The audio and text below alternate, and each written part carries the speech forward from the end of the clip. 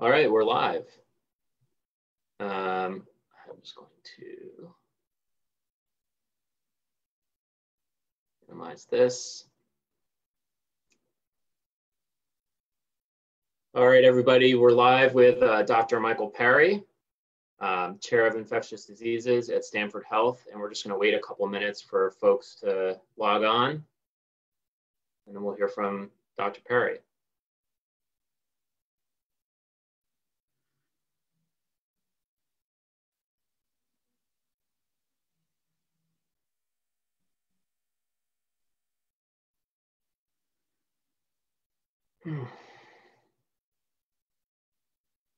How's everybody doing out there?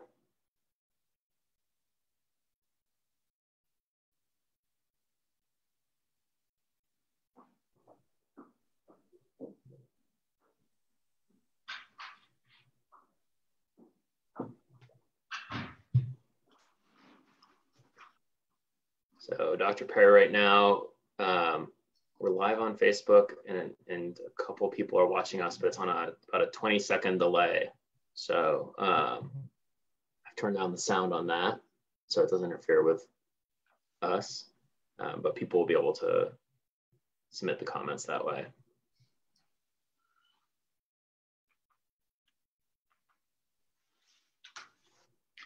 My little picture on the top says mute. You're coming through to me. Okay. I'm sure people will let us know if there are any issues.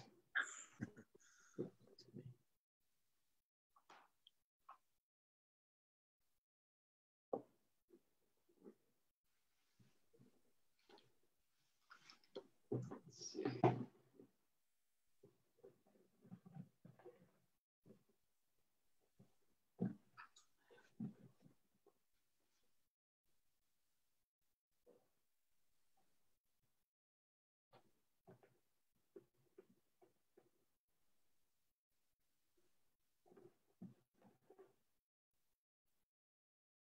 Hey, everybody. Let us know if you can hear us okay.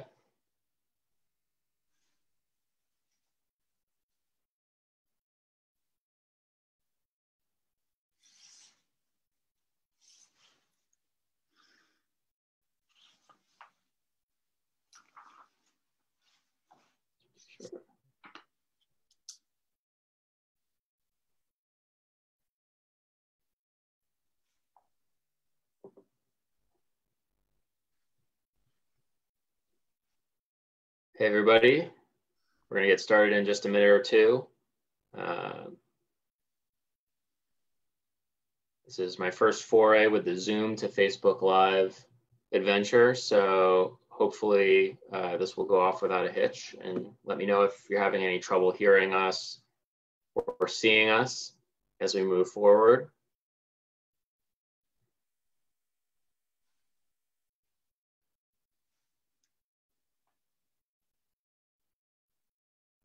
Okay, so my mother's watching us, so no pressure. She says we look good.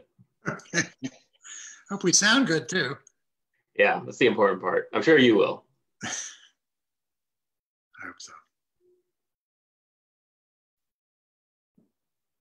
All right, as some folks may have noted already, the big backlog with Department of Labor's processing of unemployment insurance claims has somewhat progressed. They've gotten through about 80% of their claims. So for those of you who have been waiting on those claims to come through, you should be hearing about those shortly. And again, if you don't, please don't hesitate to reach out to me, whether through Facebook or my email, and we'll be sure to check in on them.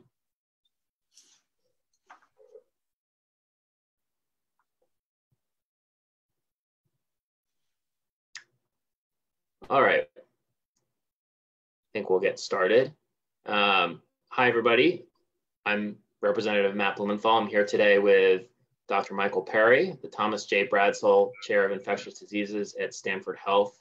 And Dr. Perry is going to give us an update on the progress of COVID-19 in the Stanford area and our response as a city and Stanford Health's response.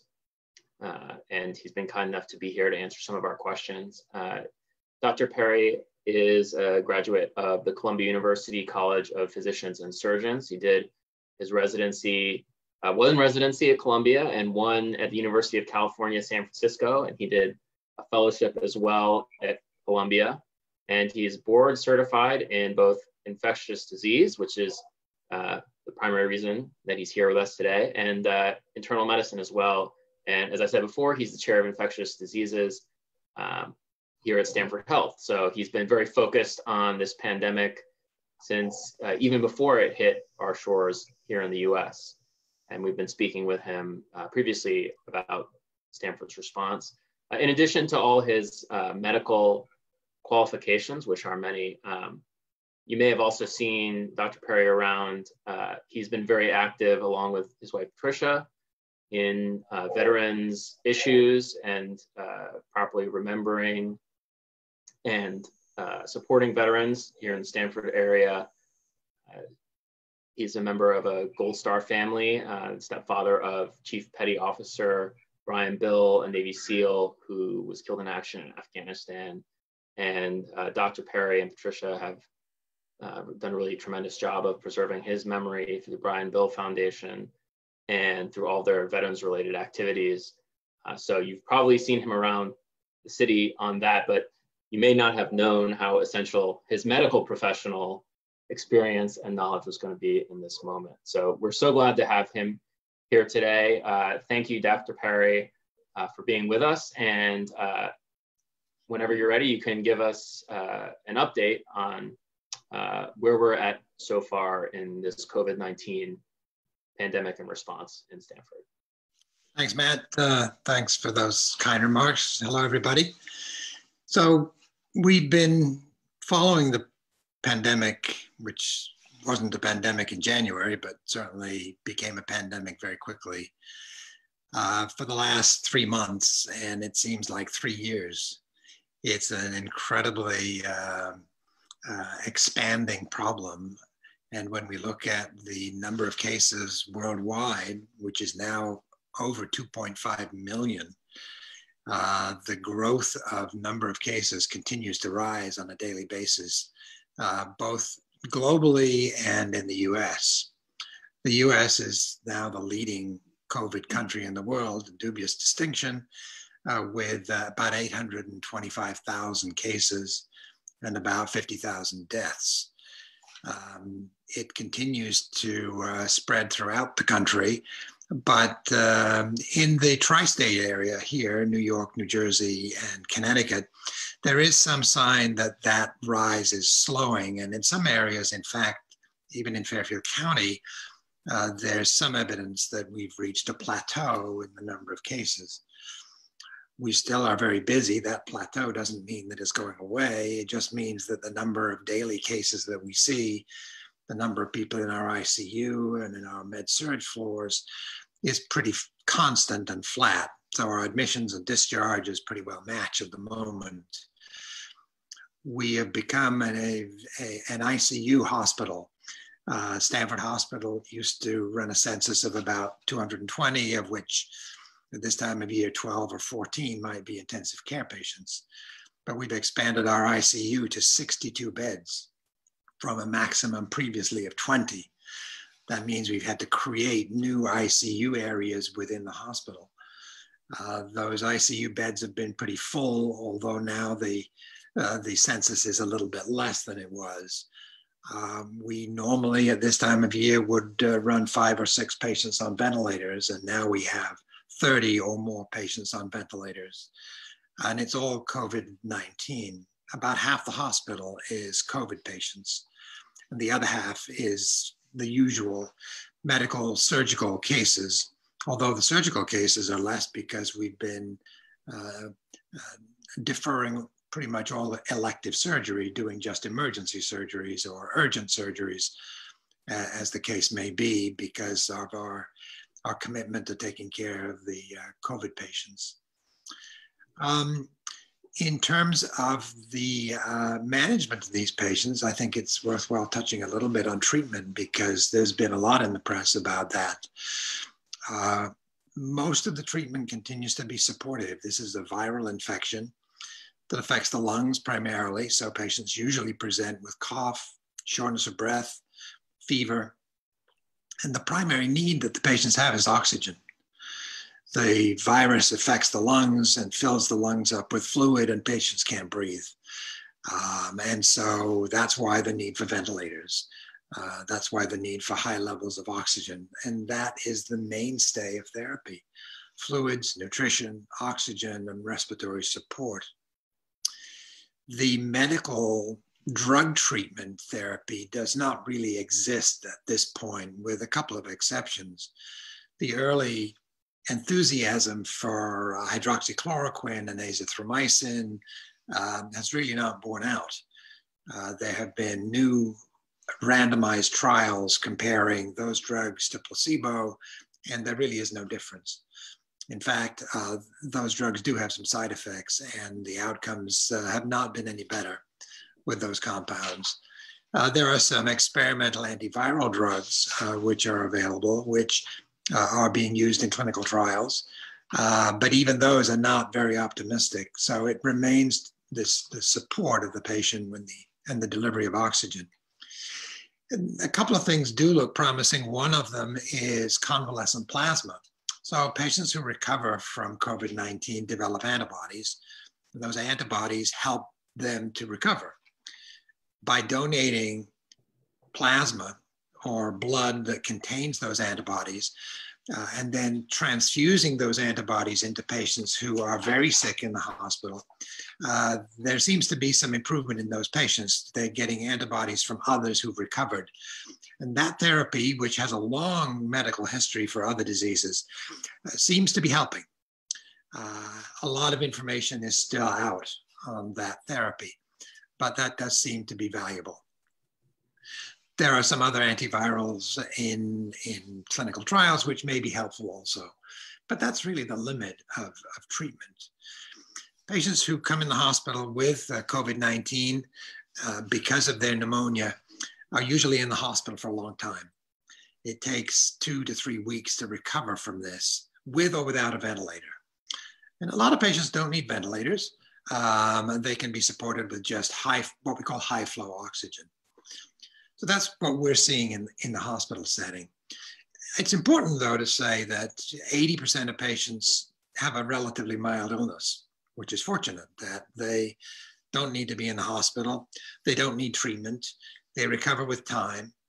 And of those 80%, there's a certain number that actually have no symptoms or very few symptoms. And there's a very strange body of literature which looks at the asymptomatic patient, the patient who has no symptoms yet is infected. And different studies show that's as few as 3% of the total to as many as 60% of the total.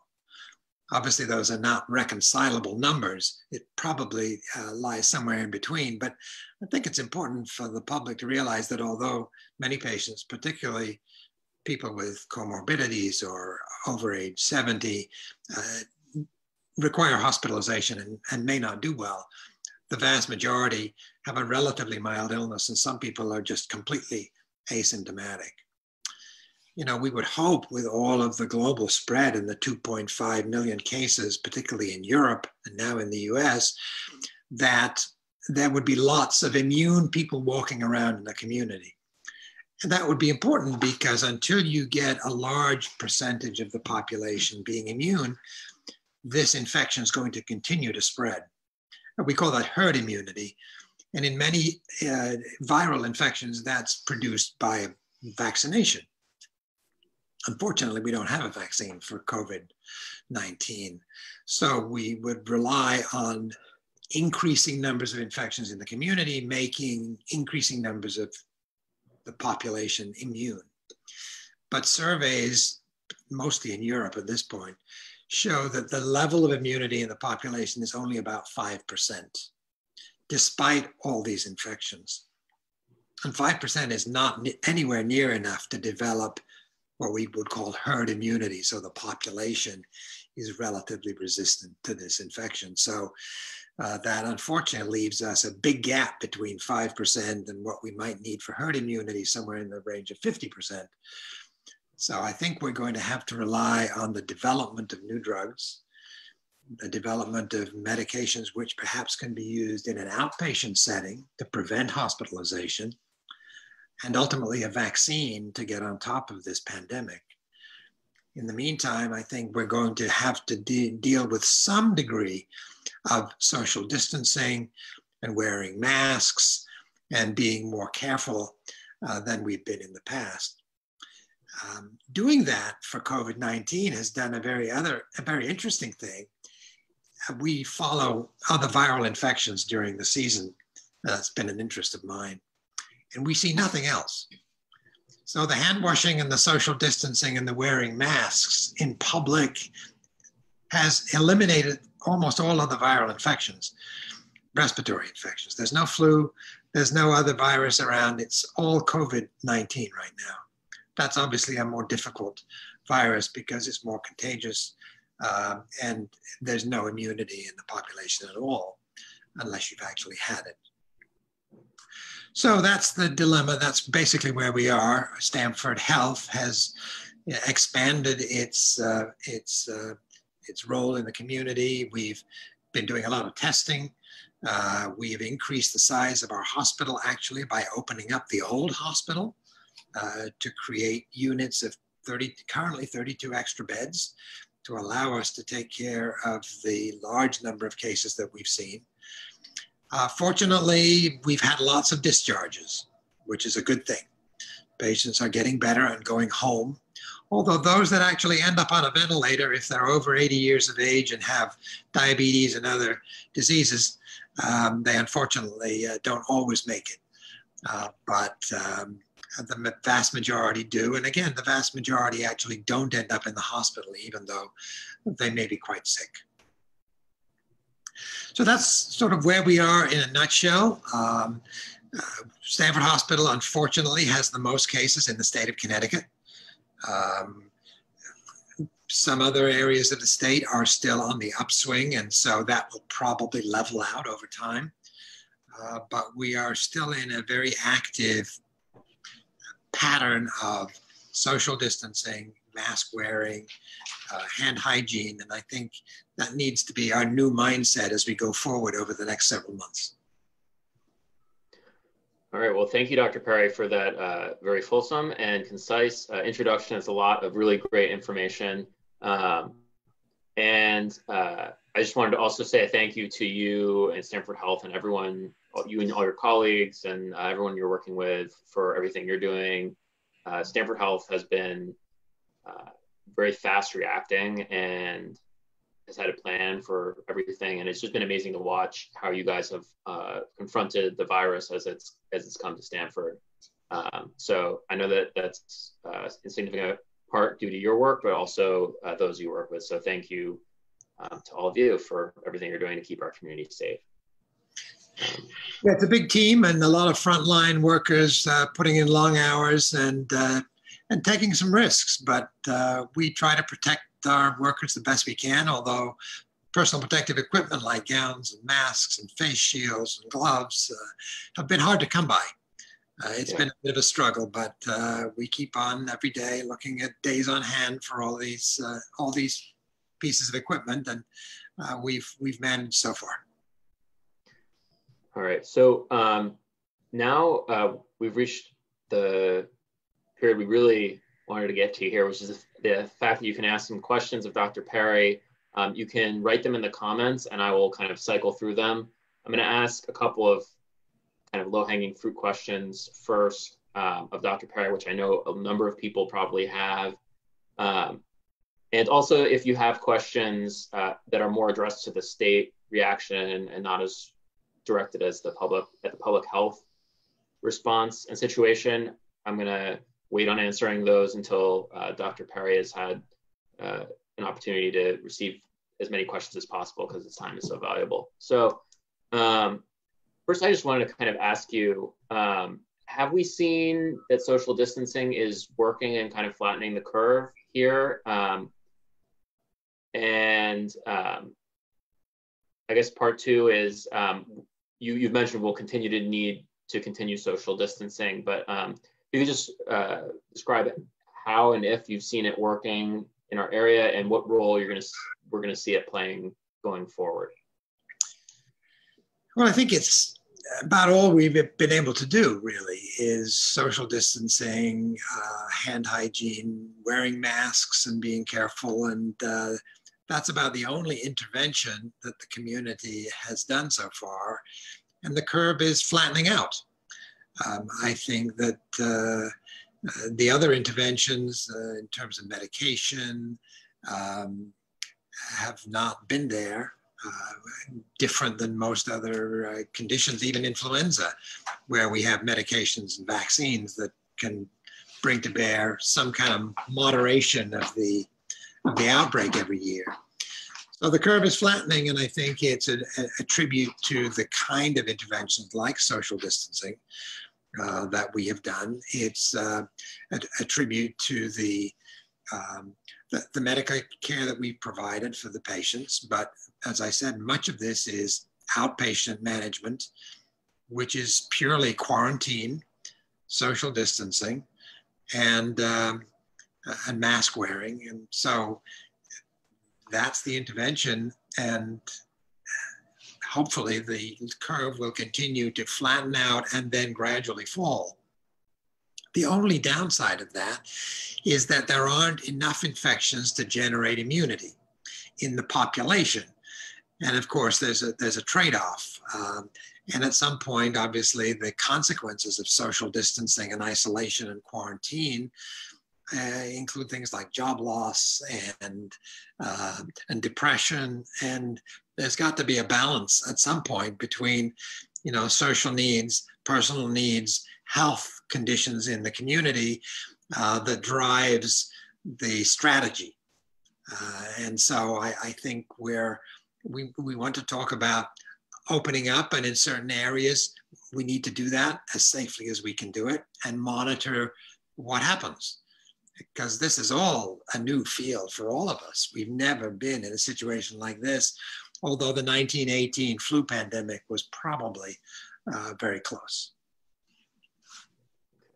Do you know this is kind of specific, but do you know off the top of your head what the rates of hospitalizations have been like at Stanford Hospital over the past week or so? Have they been,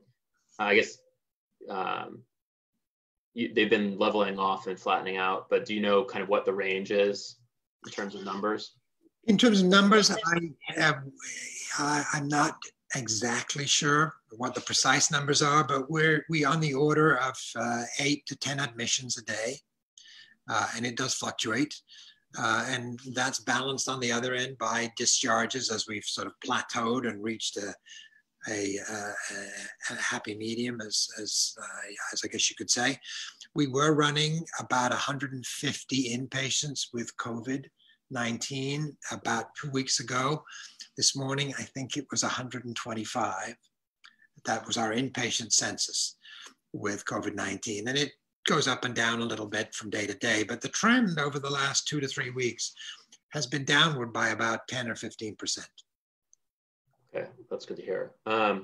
So I have a couple questions about how transmissible the disease is. Questions about whether people can check their mail and whether people who have recovered can still be carriers. Could you address the transmissibility? Right. So this is primarily in the community droplet spread, right? This is coughed, sneezed, spoken, breathed. Those droplets come out of your mouth. And generally in the community setting, this is large droplets. And that's why we say 6 feet of distance is relatively safe, because those droplets don't travel and they're not suspended in the air for any significant portion of the time in the community setting. That's why social distancing, wearing a mask, and washing your hands to prevent the hand to mouth to nose carriage of virus. Because viruses like the coronaviruses do live on surfaces. Their duration on surfaces is not indefinite, and it's very easily cleaned. It's not resistant to the usual disinfectants, but if those surfaces are not cleaned, you can pick up the virus on your hands and then inoculate yourself. And we think that for these respiratory illnesses like influenza, coronavirus, and others, that's the main mode of transmission. So a surface that somebody else has touched is probably a potential source. Now, things like groceries and mail, for the most part, are not high risk. And what is high risk are things like doorknobs and handrails and desktops and computer keyboards, and things that lots of people use without cleaning. And so we need to make efforts, and we try to do that, particularly in the healthcare environment, to clean those surfaces regularly so that there's not transfer of viruses and bacteria from hand to surface to somebody else's hands. So I think that's sort of a summary. We don't clean down the grocery bags. We do, basic hand hygiene, which is important, and wearing a mask when we're thrust into an area that's crowded outside. So far, that has worked for most people. In the hospital setting, obviously, there's a lot more exposure because those are patients who are sick, lots of virus, coughing. In taking care of these patients, you're forced to be close to them. We wear masks, we wear face shields, we wear gowns, we wear gloves to protect ourselves. And in fact, we've looked at our staff, particularly those staff that take care of the very, very sick COVID-infected patients. And we have very, very few infections in our properly protected staff, which is very encouraging to me in terms of the strategy of keeping our employees healthy and safe, because obviously that's our largest treasure, and we have to pay a lot of attention to that, and we do.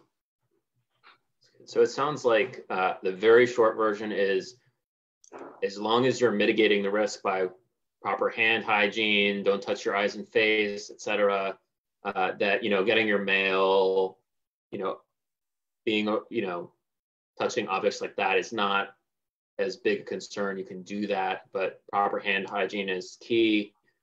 All sorts of objects can carry the virus, but what we're really concerned about is those person-to-person interactions where the droplets can be exchanged, and that's the reason for the social distancing and masks. Right, and if you handle something that has been handled by other people, then you need to wash your hands after you're done. And if you don't have soap and water, the alcohol-based hand sanitizers are very effective. The coronavirus is not resistant to the alcohol in these products, and they're very useful, and you don't need soap and you don't need water. And you can do it when you're in the car, you can do it when you're in the grocery store. It's good to have that handy. All right, great. So there's some questions about testing. So if you could talk a bit about where we're at with testing and capacity, and if there are any indications about what that's going to look like going forward, that's great. Yes, yeah, I'm happy to talk about testing. We've come a long way from where we were a month ago when the testing that was available took a week to come back and results were not timely, and therefore you couldn't make clinical decisions in a timely fashion. We're in a good shape right now at Stanford Hospital. I think it's important for people to understand that there are two different kinds of tests. One is a test for the virus. It's actually a test for the RNA of the virus. It's called a PCR test. And that's the rapid point of care test that you've heard about, the Abbott test, which is a test for the virus looking at a method called PCR. And that test requires a swab that's taken from the throat or the nasopharynx in the back of the nose. And that's processed through a very sophisticated molecular method called a PCR that gives you an answer in 15 to 30 minutes to an hour, depending upon the manufacturer of the kit you're using. Those tests are very specific. So if it's positive, it's positive.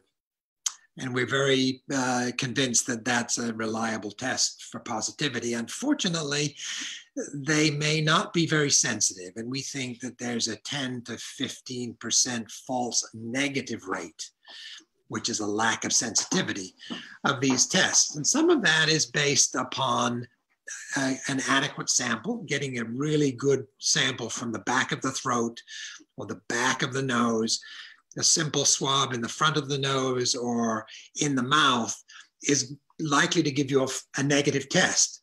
Well, that's part of the reason for these false negative tests. Some of the kits and some of these tests are not quite as robust as others, and so the actual test may not be as sensitive. And that certainly is a concern that we have. And then patients don't always have lots of virus in their secretions, particularly if they've been sick for a week. They may have low quantities of virus, and although they're actually infected with the coronavirus, the virus amounts are below the limits of sensitivity of the test. So the three real reasons for the lack of sensitivity and the false negatives that we see. A positive is a reliable positive. A negative is probably negative, but might not be because you might have that false negative test. The other type of test is called an antibody test. And this is, for the most part, a blood test looking for the proteins that the body generates in response to infection. The way you get better from an infection is your body makes proteins that are called antibodies that fight the infection. Whether it's the flu or coronavirus or a strep infection, your body makes antibodies that helps you fight the infection. And as you recover from the infection, those antibodies can be measured in the blood. And these antibody tests measure those antibodies and tell us that you are getting better, recovering, that you've had the infection. If you come to me on the first day of infection, that test is going to be negative. It only develops with time. So the antibody tests are useful to tell us who's been infected, who is recovering from infection, maybe who was infected a week ago or 2 weeks ago or 3 weeks ago, or who was infected a year ago. And most of the tests that are available now wouldn't distinguish between a week ago and a year ago. So these tests are not really the good tests to use for diagnosing an acute infection, but can tell us in retrospect that you were infected. And this may be important in certain populations, like our hospital employees. We'd kind of like to know if they'd been infected and were now relatively resistant. I won't say immune because these tests are not really validated for that.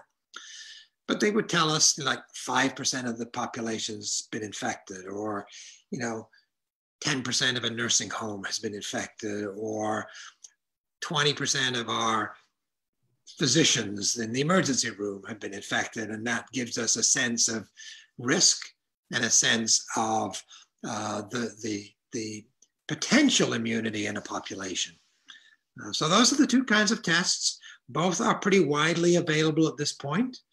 And we have both of those at Stanford Hospital, testing patients and our staff, and patients both coming into the hospital and in the community.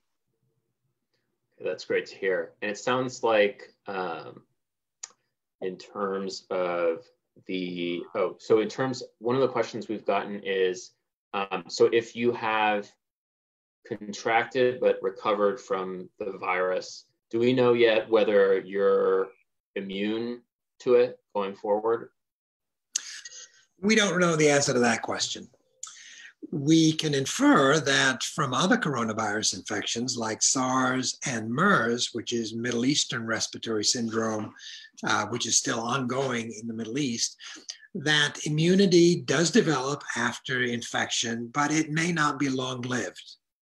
So that immunity may last for 6 to 12 months to a year or two in some people, but is variable from person to person. Some people develop good antibodies, some people develop antibodies that aren't really effective in producing long-lasting immunity. Even though the blood tests may be positive, those antibodies may not be the ones that you need to have for long-lasting immunity, even though they may be a marker of having had the infection. So the short answer is we don't know yet. Another question we've gotten in the comments has been, what are the trends in terms of hospitalizations and the course of disease in terms of gender, blood type, age, comorbidity? Could you discuss that a little bit? Yeah, it's mainly an issue of age and comorbidities, but comorbidities are I think, the overriding risk factor. Age and comorbidities, of course, frequently go together. People who are 70 and 80 years of age tend to have diabetes and heart disease, and those are obviously not independent risk factors. Obesity is another risk factor. Underlying respiratory disease like asthma and chronic lung disease, they're all risk factors. And of course, they're all more frequent with age. And so the two kind of go together. The worst outcomes are in patients over age 80 who end up on a ventilator. And the New York data suggests that only 10 to 15% of those patients will actually survive. So in that setting where you've got a lot of comorbidities, you're over age 80 and you need a ventilator to get by, those outcomes are not good. But that's a small percentage of the total. And another question we've gotten is, have you seen any trends in terms of COVID infections being accompanied by or leading to blood clots or strokes or anything like that? Yeah, there are some other interesting features of this which are problematic. I think we've learned as we've gone along. One of them is, as you allude to, what we call coagulopathy, the tendency to form blood clots. That certainly has become something that we have realized over the last month or two, and we've actually changed our approach to treatment so that we do anticoagulate patients who are in the hospital with COVID-19, and we give moderately good-sized doses of blood thinner to try to prevent this complication. The other thing we've noted is that kidney failure is not uncommon in patients who come in with COVID-19 infections. And we've learned to be a little bit more judicious in terms of fluid management to minimize the risk of this complication. We also realize that heart problems are sometimes seen in COVID-19, particularly late in the illness, maybe on week 2 or 3. Heart failure can become a problem. So we've sort of learned to anticipate that and be careful with some of our medications, which may also impact cardiac function. So all those things are important, and we've learned to kind of adapt and adjust our protocols for management because of those things. Great. So I'll just note before I ask this question, we've gotten a good amount of time with Dr. Perry so far. So if you've got some last few questions, please make sure you get them in. What role from kind of a public health perspective is testing going to play with how we go forward and perhaps open up once that becomes appropriate?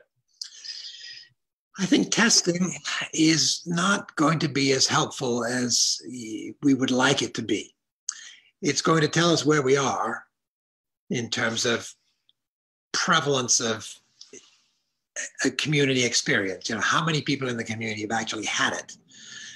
But what's going to be more important is the numbers of new infections that we are seeing, the rate with which people come into the hospital. As we see this declining and we see fewer hospitalizations from COVID, fewer emergency room visits from COVID-19, fewer respirator days.